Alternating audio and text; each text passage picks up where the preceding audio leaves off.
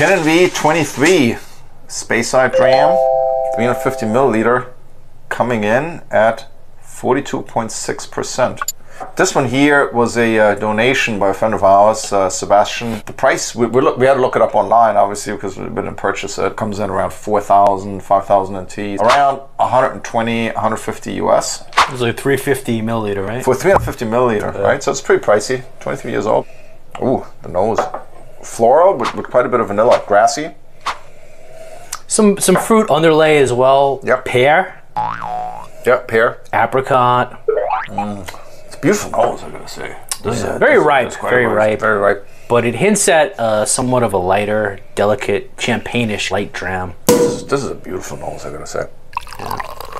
Then you go into the palate. Yeah, not what I expected. Very creamy, very creamy. Not what I expected. I actually expected more of a fruity kind of delivery, but it's initially extremely creamy. It's a great representation for a Speyside Scotch, I gotta say. Yeah, it doesn't have that fruitcake that you get in a lot of Speyside Scotches, but instead of fruitcake, you get a really delicate balance, which kind of makes sense. I mean, you know, they put in the small little bottles, 23 years old and so forth.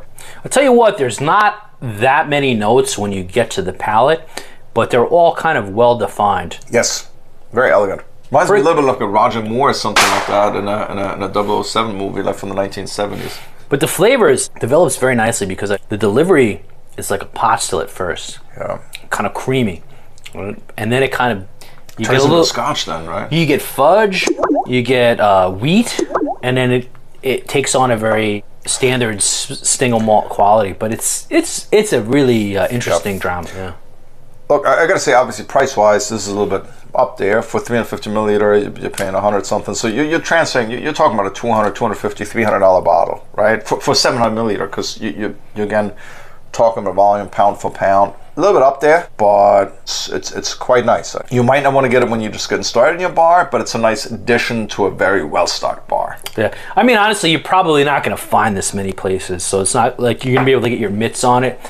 It's a great dram. I definitely enjoy it. 23 years old, 42.6%, I believe. 42.6, right? Yeah, and it's almost like a blend, and I mean that as a compliment because it doesn't. It's very smooth. It's very smooth. Yeah, it's a smooth, extremely smooth single malt.